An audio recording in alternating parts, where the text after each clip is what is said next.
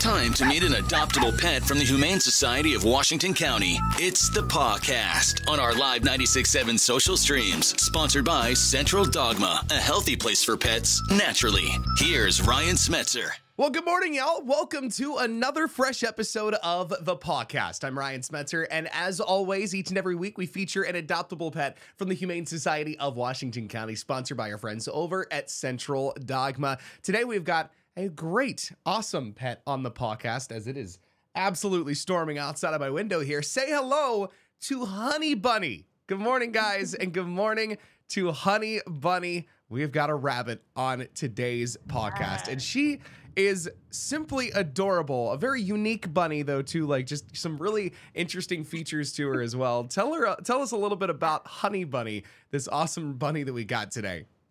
Yeah, so Honey Bunny, maybe her back now. So Honey Bunny is 2 years old, and she is spayed. She is a girl who's very particular about her living space. She doesn't really want you to touch her things. And she's very into her fitness. I just realized looking at her chart here, she's usually out exercising at this time. So she might not really like being in her cage right now. She's ready for her morning jog currently.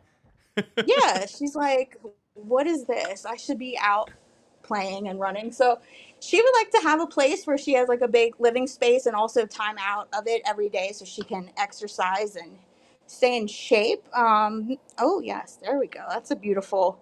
Ooh. Beautiful shot of her. She keeps a tidy cage. She uses her litter box. She's shy at first, but apparently once you build a bond with her, she'll let you pick her up and feed her treats. I don't have that with her yet, so I'm not going to attempt. You're like baby steps, but once you get to that point, it'll be fantastic, and you can feed her whatever you want. You can, run around with her, maybe do some laps with her, because again, there's just that athletic prowess there that we've got from Honey Bunny today. And I love kind of just like she's got like a little like kangaroo pouch thing going on under the chin too. Like, especially now that she's laying down, it looks like she has a double chin, which I think is fantastic. It looks like a little built-in pillow or travel pillow. I don't know. I don't know what that is. Maybe a rabbit expert out there knows, but she's got an extra layer of comfort. She's beautiful. She's got a beautiful color, and she's 8.5 pounds. And look at that nose going. Amazing.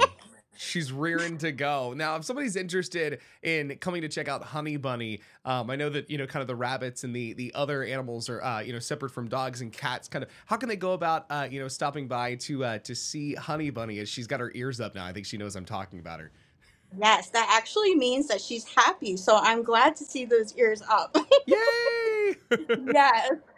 So if you want to brave the elements and come out today, we open at 1, and she's in here with our other small animals. She's the only bunny right now. We've got some guinea pigs.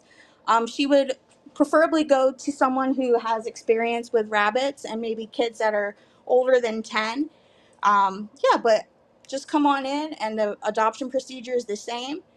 And give her some time to warm up to you, though. She's particular. She's a lady, and she knows her worth.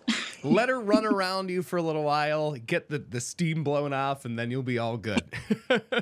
Yes, she's beautiful, though. Amazing. And hey, I know you guys, obviously, with moving into a new month, have some really cool stuff coming up just in time for March. Tell us a little bit about what's going on over there at the Humane Society.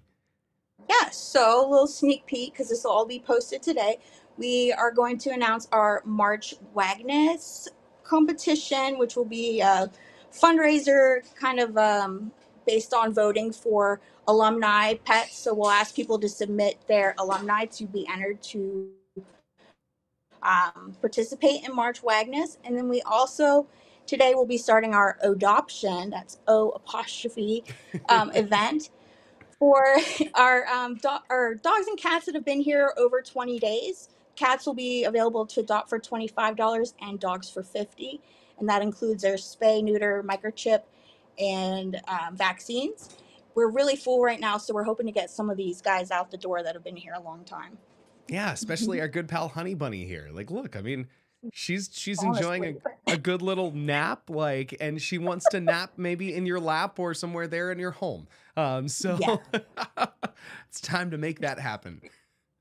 Yeah, she's been here a while too. She stayed in foster a little bit, but since she's come back, it's been about a month and a half now. She's been in here waiting, so Mhm. And it's her time. she needs an awesome new home, so go snatch up Honey Bunny. I love it. Yeah, he is really Awesome. sleeping. I was gonna say, like, she is down for the count now this morning. I think we got all of the energy out of her during this episode, and now she needs a nap. Like, the camera is just too much for her, you know? It's too much. That's her exercise for the day. That took it all out of her.